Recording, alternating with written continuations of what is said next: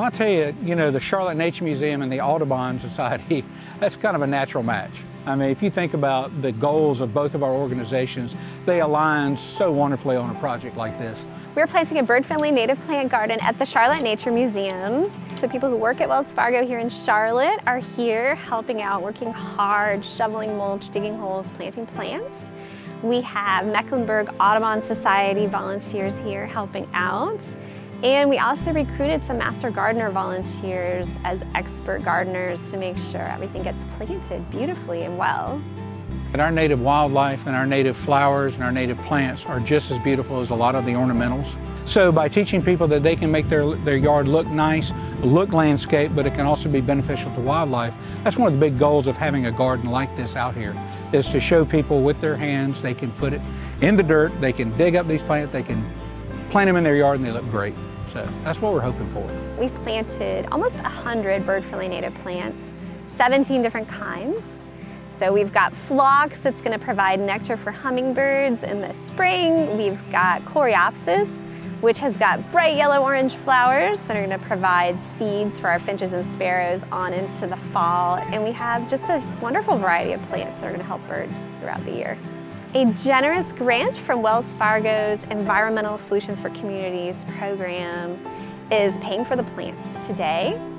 And now it's going to be a lush, beautiful oasis for birds and butterflies. Wells Fargo is such a staple in our community, and to have their employees come out and show support for Audubon and for the Nature Museum, and to get down on their knees and get dirty and really bring this garden to fruition. We could not have done it without them, and they're such good supporters of everything we do at the Nature Museum, and we in turn are good supporters of everything they do in their community. I saw this opportunity, and I was like, this is for me. So I really enjoyed. I love birds, and so I want to learn what kind of plants also I need to plant on my yard so I can attract hummingbirds. I love meeting the volunteers at every project. So they come. Some of them have never gardened before, some of them have gardened. There's a volunteer here today who's so excited to learn that she could find out which plants she could plant to attract hummingbirds.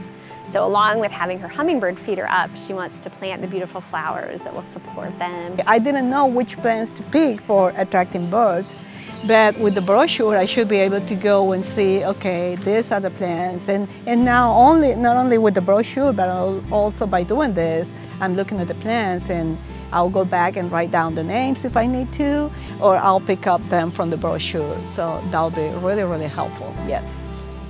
So having two organizations really come together to create a showpiece in front of the Nature Museum is such a good situation for us. It gives a lot of exposure to the Audubon and all the fantastic work they do, and it also kind of highlights the importance of talking about Piedmont wildlife and North Carolina wildlife here at our museum as well. It's people coming together to do things that help birds, but also are really great for people at the same time.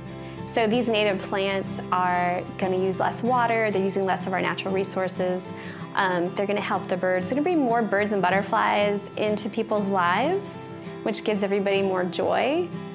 So it's a great example of bird-friendly communities working